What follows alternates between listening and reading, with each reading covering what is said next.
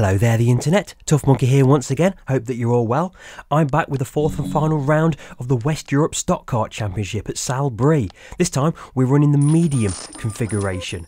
I did this run a couple of nights ago. I'd set my kart up for actually around about 22 degrees and I was running some pretty good times. I was about 10th off of the world record at that point, and then suddenly the temperature dropped by 3 degrees.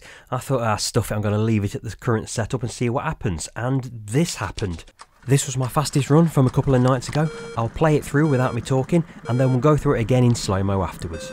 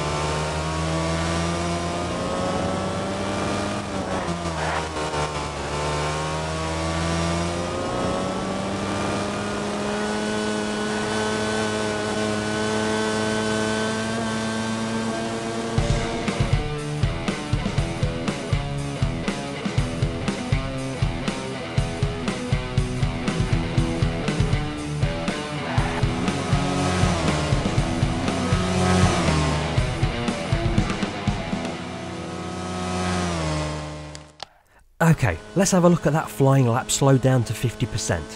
We're going to approach the start-finish line, which doesn't actually exist, somewhere in the middle of the track, and then we're going to turn early. I tried to get up onto the curb but not totally over it because it can unsettle the kart and it can push you out wide onto the grass on the left here.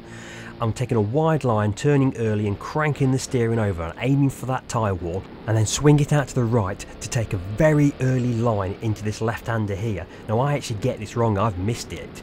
In fact, I'm going to spin it back to the first lap because I probably nailed this better than I've ever gone around this corner before. You want to hook the left wheels over that curb.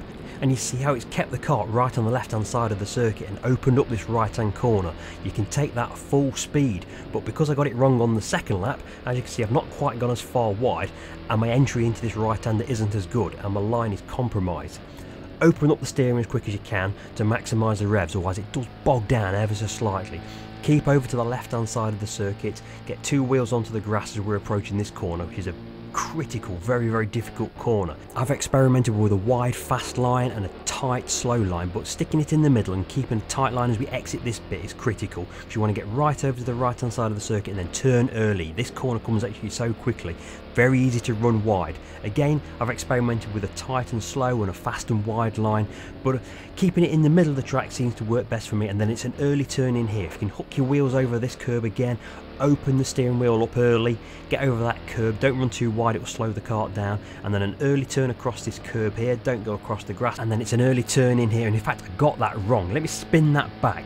You want an early turn in for this left-hander here, but look at this, I turn in and then out again. I realised I was about to hit that tyre wall on the left hand side, so I opened up the steering wheel. It wasn't the best, but the amount of times you can run wide and hit that tyre wall and hit those cones, and this cone here, I've been bitten by that so many times because the track is so bumpy it throws the kart around.